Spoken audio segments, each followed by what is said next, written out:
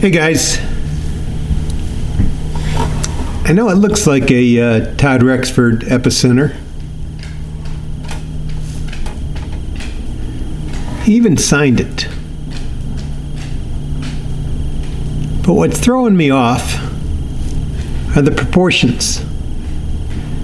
It's definitely bigger, a little more overbuilt, maybe a little less refined. That doesn't mean it doesn't work as well. It does, but these proportions are not necessarily what we're used to from Todd. But it is a Todd Rexford. And I talked to him a little bit about it. And he said it's an early piece. So obviously he has refined his style a bit over the years. That said, so many of his hallmarks of what we recognize as a Rexford are here. That pivot, for instance, the thumb jimping, even the profile. It's pure Rexford, and again, this is an Epicenter, so this is still in his lineup. The clip hasn't even varied that much over the years. Beautiful standoffs, just beautiful. Oh yeah, reason for that color is that blade's a 6K blade, Stellite. It's a fun piece. The handles are black G10. Liners are blasted titanium. You saw me flick it once. This thing flicks like a Rexford.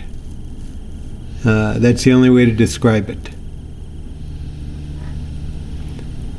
Lock release is easy. The resistance is great. Blade's dead center.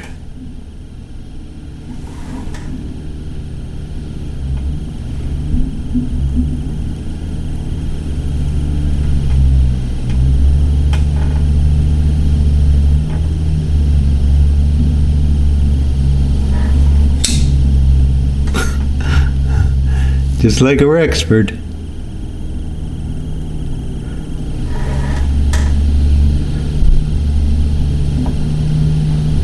The edge is original. There's no little nicks there. It doesn't appear to have ever been used.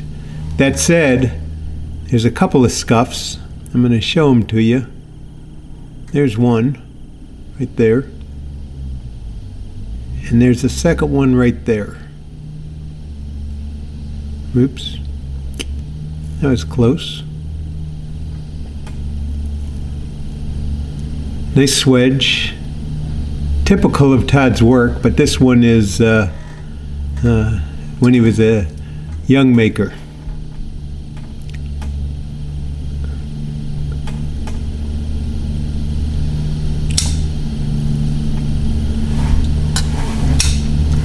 Like every Rexford, they're just fun to flick.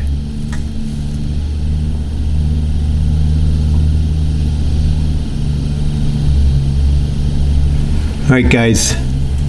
Thanks for watching.